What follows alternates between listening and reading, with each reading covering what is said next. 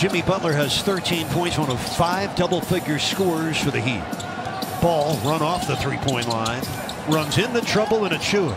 Missing twice, Washington on the follow. He is so long at 6'6". Really creates a lot of problems as he gets to the rim. That's what Charlotte does. They turn Miami over again, and Bridges double clutches and hammers it down.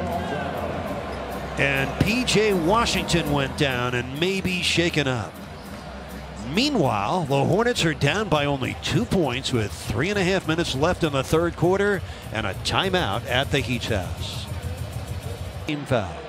This happened right before our last timeout. Oh, Bradley, see that right ankle twist? And down goes the second-year man from Kentucky. Yeah, that's more painful than going 3 of 12 from the field, which he has also done tonight. And he is been walked out to the visitors' dressing room here.